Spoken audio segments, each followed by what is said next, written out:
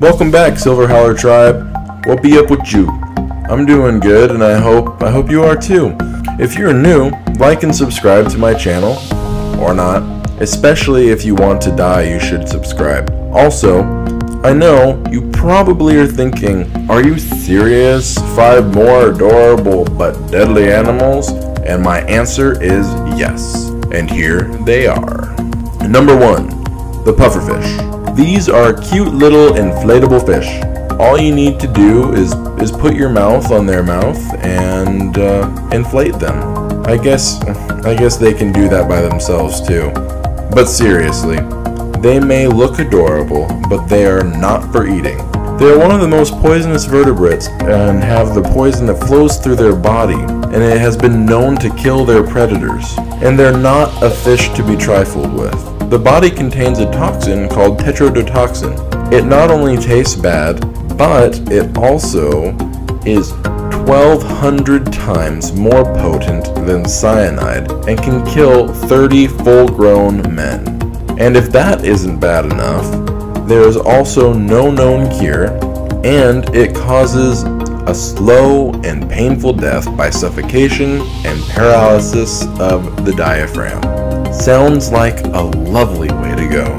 Number 2, the golden poison dart frog. The golden poison dart frog is a beautiful little amphibian, but you don't want to kiss it. Not only is it poisonous, it's a poison dart frog, but it's one of the most poisonous creatures on the planet. It can kill up to 10 full-grown adult men. I hope there's a cure for that, because if not, there's another critter that you want to stay away from, and I think all of the people that snore should not live in places where they're heavily populated. Number 3, the giant anteater. Sure, they're cute, and sure, they eat ants, and they seem harmless. Well, maybe if they were hand-raised.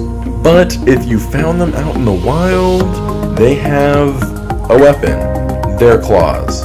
Their claws are razor sharp, and that helps them to get their food by breaking down the termite and ant colonies, as well as big rotting logs and things like that with ease. But they can also disembowel you with one swipe of their paw. The lesson here is, don't run up to a wild anteater, or you might just get the consequences. Number 4, chimpanzees.